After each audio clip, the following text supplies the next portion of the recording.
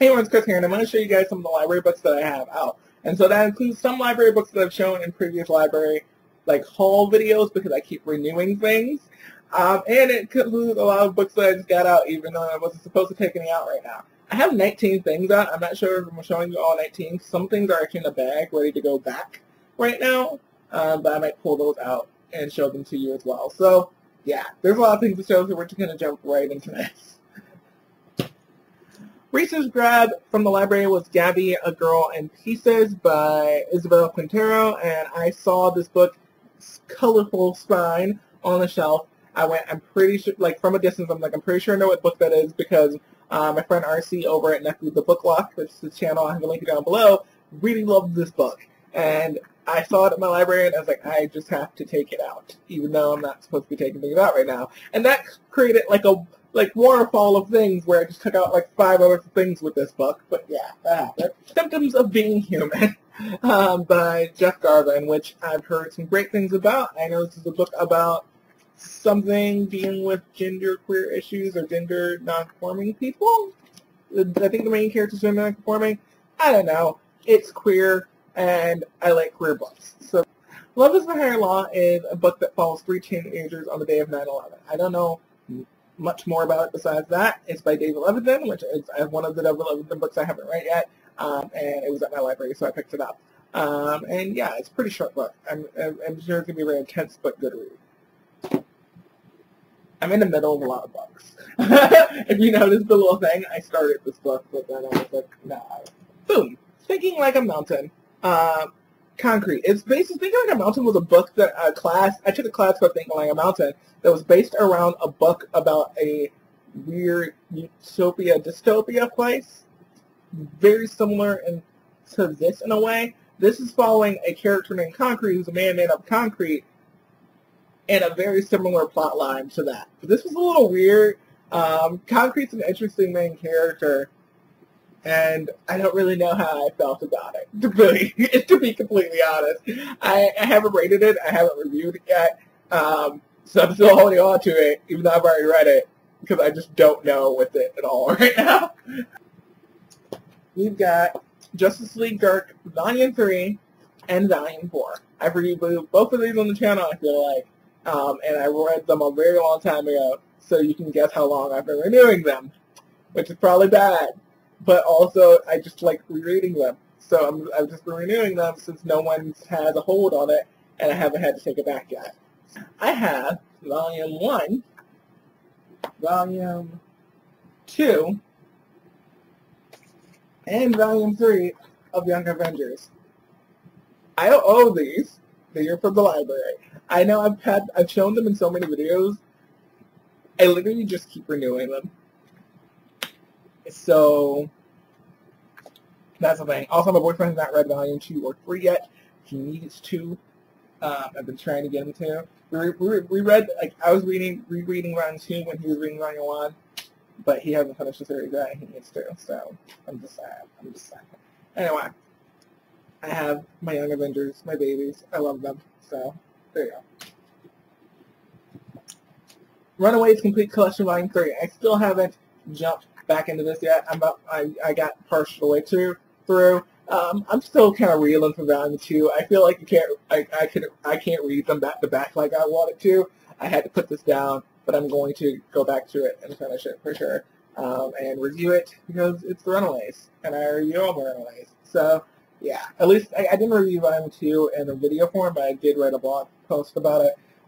So yeah, I'm gonna probably do a video one for Volume 3 though. So we'll see.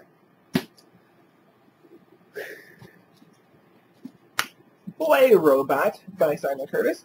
I don't actually know much about what this book is about either, but Cheyenne Prescott, who is a booktuber, really loved this book, and I really love her reading taste and her like book sense, the things that she likes, and books. Like, we like a lot of the same books. So I decided to pick this up from the library, and I started reading it. But I will. I really will. I'm gonna try to read it at some point. This book's a little more intimidating. It just looks big, so. The font's pretty nice size though, so it probably really isn't that bad, but like it looks intimidating, so it's been a problem. But like, I will read it. Like, it's just a problem when I'm looking at this huge stack of library books. It's not really one of the first things I want to pick up. But yeah. Magic Steps by Tamora Pierce. I really don't see me ever having a problem renewing this book, and that's why it's probably been pushed back as far as it had. This is one of Sandry's books in the series, in the Circle Open series. This is Sandry's book in the Circle Open series, and it's essentially about Sandry. The Circle Opens, the four main characters of the Circle Magic series have gone off. They are now mages, like they are certified mages, and now they get students essentially. And Sandry's student has dance magic, which is like always been a really interesting thing to me. Like, how does dance magic work in this book? Especially because Sandry's magic has never been has always been kind of one of the more unique magic. She has like thread magic sort of things. Like she deals like with magic dealing with cloth and clothing. So her picking up such an interesting student would be really interesting to see how Sandry handles teaching a student, first of all, and also just like mentoring somewhere, because just seeing where Sandry was at the beginning of the series, seeing where she is now and where she goes from here, actually. I just think it's really going to be interesting to see. I also know some events that are going to be happening in this because I've read future books in the series, and I'm just wondering how those things come about. I'll just say that. Yeah. Burnt Money. No, it's not called Burnt Money. It's called Money to Burn by Riccardo Piglio. I watched one of my favorite queer films is Burnt Money. It's an Argentinian film that is based off of this book, which I think the original book title is La Plata Quemada, or maybe that's the original film title. I don't know. It's throwing me off. Yeah, but the movie title for the American movie title is Burnt Money. Great film. And the book is Money to Burn, and so I wanted to pick this up and read it.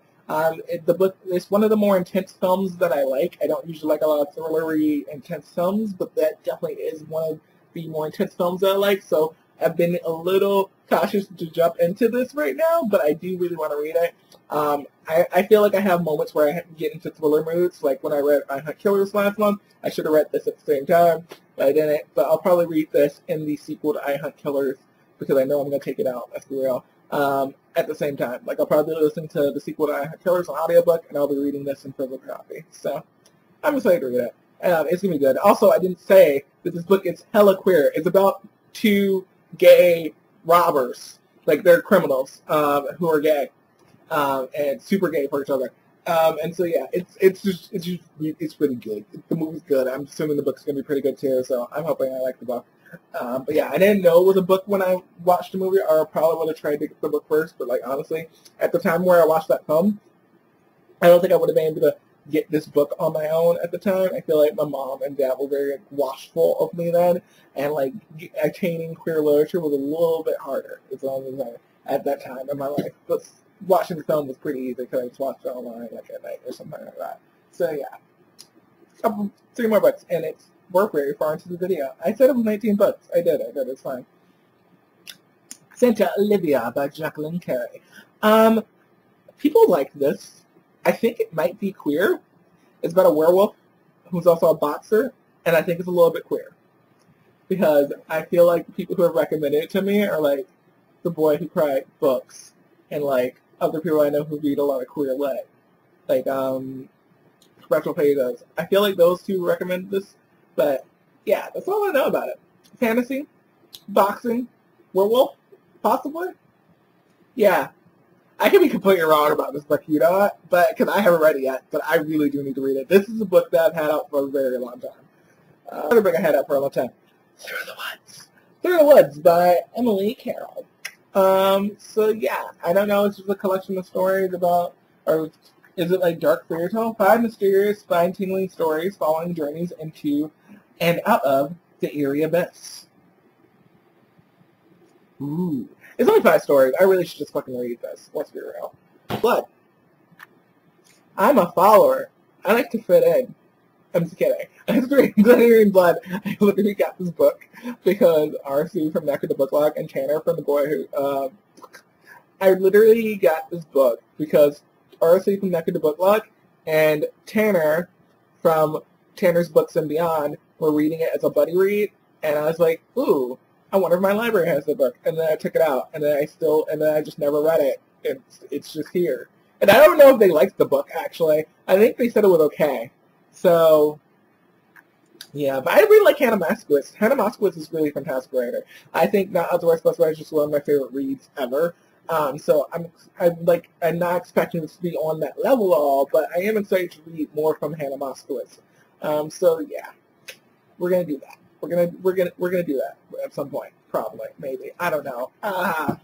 Also, I just realized something. I have a book out, then I have another library thing out. It is As I Descend Up by Robin Talley. I never read the physical book, so I took out the audiobook, and I have the audiobook out. I think I have like 2 weeks left on it. I'm going to try to finish that audiobook, guys. Wish me luck on that one, because I really don't know how that's going to happen. But, like, yeah, I'm going to try to find time to listen to the audiobook over the next couple weeks, because I want to do that. And maybe that will kick off my want to read something else in this pile. I don't really know. We'll see. There's 3 other things that I have that aren't library reads that I borrowed, and I treat them like that. When I borrow something, I like to read it and get it back to the person as soon as possible. So I have 2, actually, that were get sent to me. A Girl on the Shore by Ennio Asano. My friend Avi actually loves this manga, and so he gave it to me to read, and I'll probably be reading this actually pretty soon. I'm gonna try to read this in the next couple weeks, so I know I'll be seeing him at the end of the month. So this might actually get pushed up in my reading, because I know I want to get back to him like soon after I finish it, and I'll be seeing him at the end of the month for my boyfriend's birthday, probably around then. So yeah, that's gonna be something I want to read soon and get to him, and I didn't really know exactly what this is about, but I remember he was telling me about it, and I was like shook. So it's an intense teen romance. I don't know. It just looks really pretty, by the way. I know my camera's really picking up on it right now, but like it's really pretty. Which I think this is and also by Ennio Asano.